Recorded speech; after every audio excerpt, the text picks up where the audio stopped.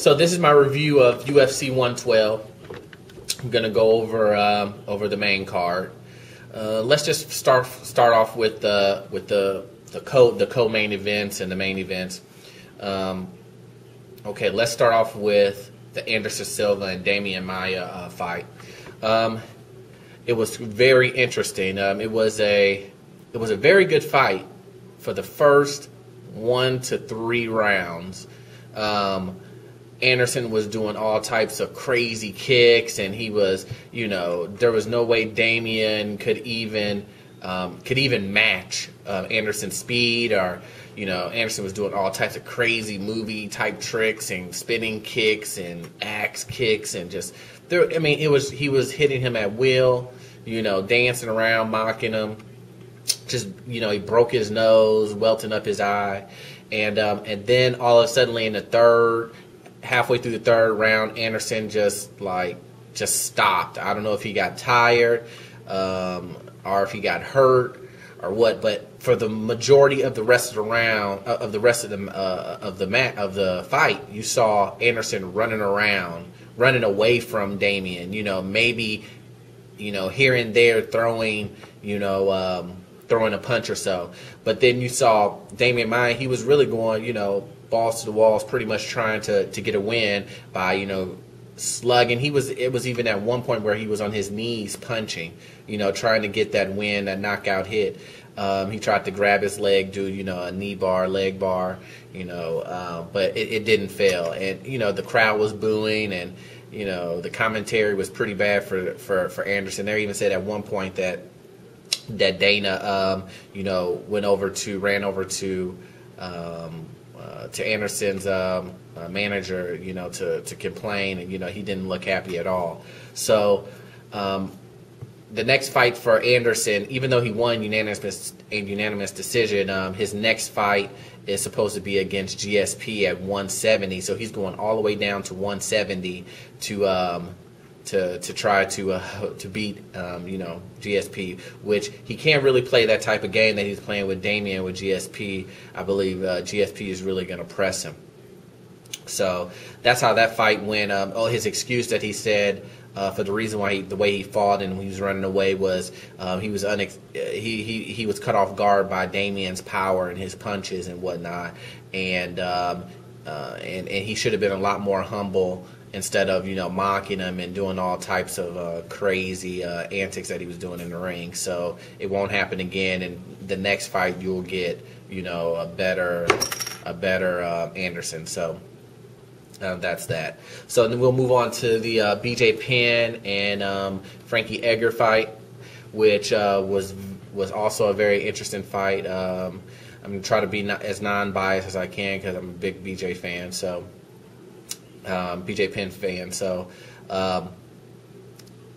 I believe that in the first couple of rounds, BJ definitely won. He won the first round.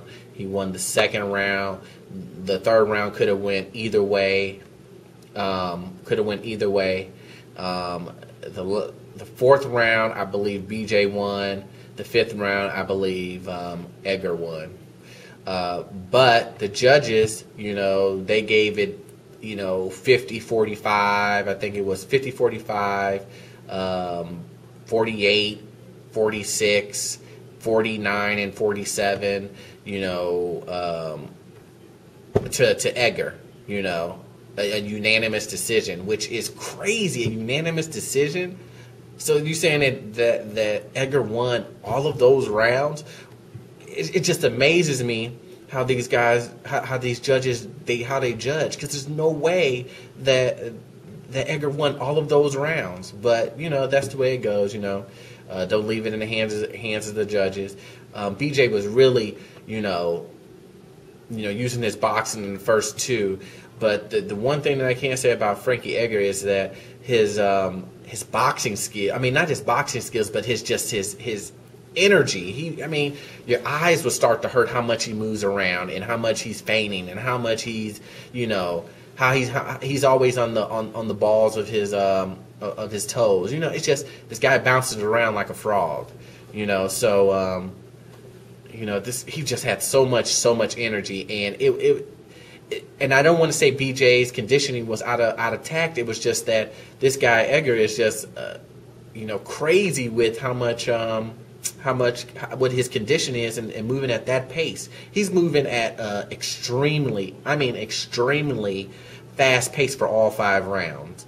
Even though he lost the first 2 rounds, in my opinion, and possibly he lost the 4th round. He did lose the 4th round. I mean, he just moved at the same speed the whole entire match, and he won the unanimous decision, which I really disagree to. So hopefully BJ will get another shot at the title, and we can go from there. But I know Kenny Florian's happy, right? So because he finally gets a shot at actually becoming champion if BJ doesn't get a rematch. So. Okay, so the Hughes and Renzo Gracie. I kind of went into it kind of knowing that Matt Hughes was going to win against Gracie, Renzo Gracie. Hughes won by TKO, by strikes pretty much. It was I was kind of surprised because Gracie didn't try to take it to the ground at all. He boxed. He pretty much tried to do the Frankie Edgar, but the whole thing was that he didn't have the conditioning for it. He tired out pretty bad. I mean, it was, and plus Hughes was landing these huge leg kicks. I mean, he was snapping back on the kick, so he lost. His leg was swelled up, and he couldn't really. He was getting to the point where I think it was in the. In the 3rd round where he was getting kicked at will. He was getting kicked at will, just hit and falling down from one hit to the leg. And then, Hughes finished him off with the strikes. But he was just dead tired, Renzo was. So that fight went that way, and I have no idea what's next for Hughes, who he can fight, because I still think that he's not in condition to fight, the top 10 guys, or I'm not going to say top 10 because he may be in the top 10, but he's not at that go for the title contention fight type of fighters. He's still slow, and he's just not the same Matt Hughes.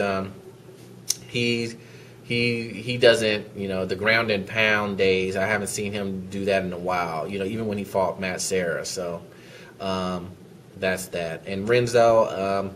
He probably needs to start a little bit lower down instead of just fighting Matt Hughes or whatnot, and get his conditioning up a lot, because that's where he really felt. Because he was really tagging Matt Hughes the first couple of rounds. He was really hitting him. So that's that. So then we move on to Kendall Grove and Mark Menzo. I was surprised by that because Menzo won. He actually, at first he was losing by he got caught in a couple of arm bars and all this other stuff, and then he just, he pulled out that win. He caught Kendall Grove with some big heavy hits, and he went down, and Kendall went down, and then he caught him, and it looked like he caught him, but Kendall was still defending himself, but then he got to a point to where he kept getting hit on the temple when he was on the ground over and over again, and you can't have that, and the ref is going to jump in and stop that. But I think he was pretty much done. He was pretty knocked out, and Menzo acted like he must have thought he was really happy. He was really happy, like he didn't know that he was going to win that fight. But I have to hand it off to him. He did a really good job. And then we have Terry Entinum and Rafael Dos Antos. And that was a really good fight, too, because, Dos Antos almost lost that fight because he got caught in a really tight guillotine. I mean, a really tight guillotine. When you watch the replay on it, you can actually see his eyeballs, bulging out of his head, and his eyes were turning red and whatnot. So he was really, really close, but he stood it out. He stayed at that 90 degree angle. And what happened was, Terry Enum, his energy, his arms were so tired for holding that guillotine for 2 minutes, 3 minutes straight, that he got caught in a he got caught in an arm bar in the second round. So he got caught with an arm bar in the second round, and he tried to roll out of it, but it was no good. He pretty much rolled out, and it was already locked in too deep. So that's what happened. But that's what happens. So that's my review of UFC 112. I'm going to do a review of all of UFCs from this point on. So